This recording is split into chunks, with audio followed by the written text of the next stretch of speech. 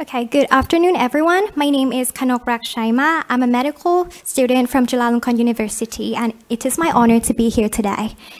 So I will be presenting my research project on the topic of cost-effectiveness analysis of full-thickness resection device for small gastric subepithelial lesions, and my supervisors are Dr. Paritme Arunkamon and Dr. Wasin Lauhat-Winit.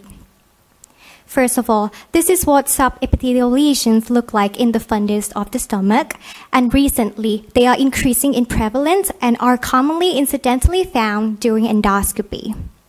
Actually, about 42% of the investigated gastric subepithelial lesions are malignant tumors like GIST, which is by far the most common one. The problem is that the management for the lesions is still ambiguous in the current ESGE guidelines, where the treatment options include first, surveillance, second, surgical resection, and third, the endoscopic removal options, which has just recently become available in the world.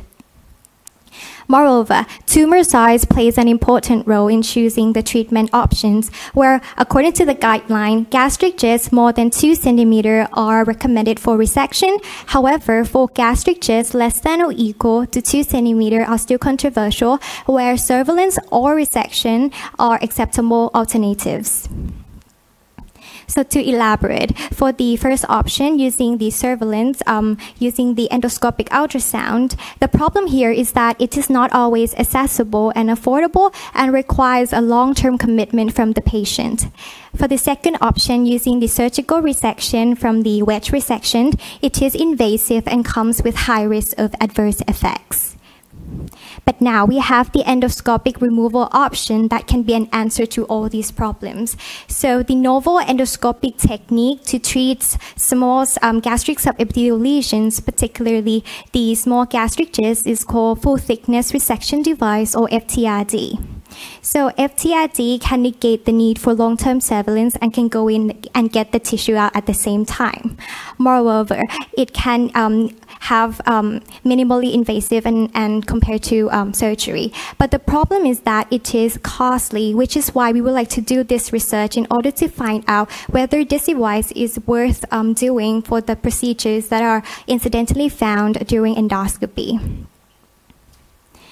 Since there's no definitive management for the subepithelial lesions, our research objective is to compare the cost-effectiveness between surveillance and FTRD for gastric subepithelial lesions less than or equal to 2 cm.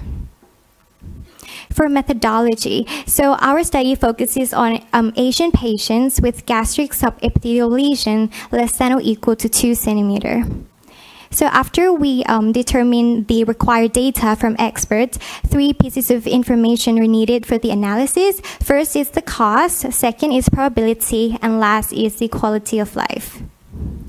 So for the cost of intervention, they were mainly collected from the Comptroller General's Department, and for the probability of events, they were obtained from several research papers prioritizing Asian studies.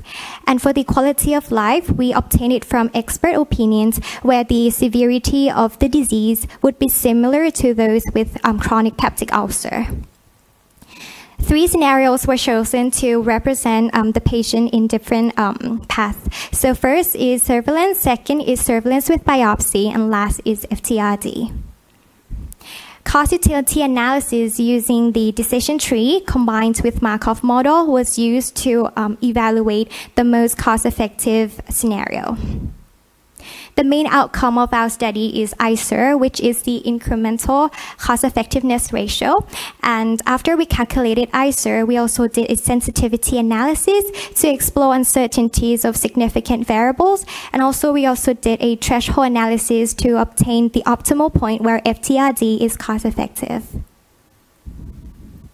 So for the model, our reference use is surveillance. First intervention is surveillance with biopsy, and the second intervention is FTRD, and these are the assumptions used in the model. So this shows the result of our cost-effectiveness analysis. So based on the Thai ICER cut point at 160,000 baht per quali, we found that the cost-effective intervention for female is FTRD, whereas for male it is surveillance with biopsy. One-way sensitivity analysis also confirms that FTID is cost-effective in most scenarios for female, and surveillance with biopsy is cost-effective in most scenarios for male. So for threshold analysis, FTID would be cost-effective in male if the R0 resection rate or the complete resection rate increases to 78.7%, or if the FTID price decreases to 63,000 baht. The reason why female, the FTID is cost-effective for female could be explained from the life expectancy, where the life expectancy of female is higher than male by about 5 years. This leads to longer surveillance period and higher surveillance costs, making FTID more cost-effective in female. And for male, FTID can be cost-effective if tumor size is less than 1 centimeter, because that would lead to higher R0 resection rate. For limitations, the quality of life of patients with small subepithelial lesion could not be obtained, therefore we use expert opinion. And for the GIST recurrences, they were not integrated into the model, although the probability of having recurrences were pretty rare. In conclusion, FTID is a cost-effective strategy for managing small gastric subepithelial lesions, where it is cost-effective in female and potentially cost-effective in male. And lastly, I would like to express heartfelt gratitude to my professors, Dr. Parit and Dr. Wasin, and everybody in the slide. Thank you very much.